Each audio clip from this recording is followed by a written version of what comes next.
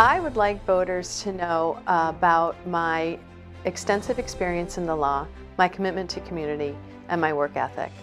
My extensive experience in the law comes from 32 years as a lawyer.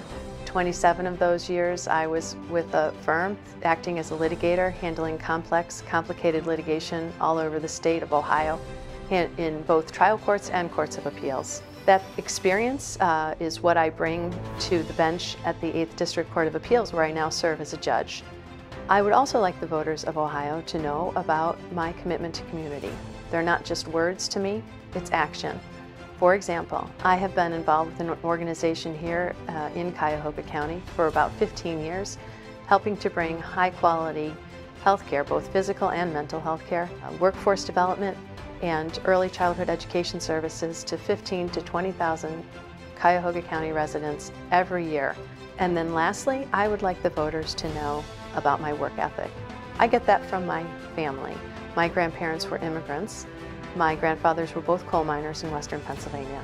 I am a first-generation college graduate. I only got to go to college thanks to things like work study, low-interest loans, and waiting on a lot of tables. And so I would like the voters to know that I recognize that I'm the embodiment of the opportunity that my grandparents came to America looking for, and I want to do my part to make sure that it's available for generations to come. I decided to run for the Ohio Supreme Court because I want to make sure that the Ohio Supreme Court serves as an effective firewall to protect our democracy and the rule of law. I was very concerned to hear that people in the halls of power in our state are talking openly about avoiding doing the will of the people.